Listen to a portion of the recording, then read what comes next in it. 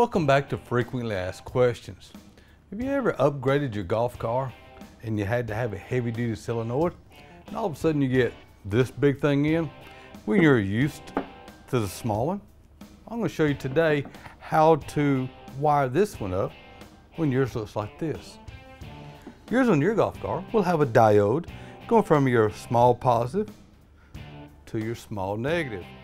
Got a little stripe here that always goes to the positive side. Our two larger cables, one's coming from the battery and one's going to your controller. There we'll have our resistor. So what we're going to do is go to remove our two activation circuit wires. We have our negative and our positive. And if we'll notice, the diode has a little stripe on it.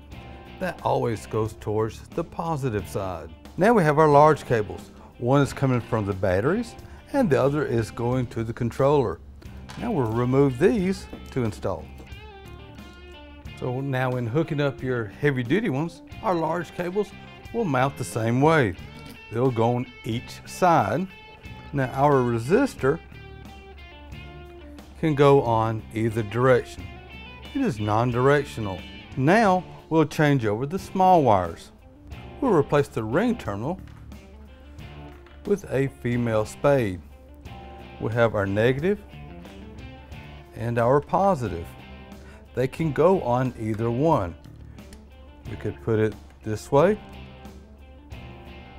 or we could put it this way. It also is non-directional. Once we get these installed, next comes our diode. Our diode also has a ring on it. This ring will always go towards the positive. It's our positive side coming in.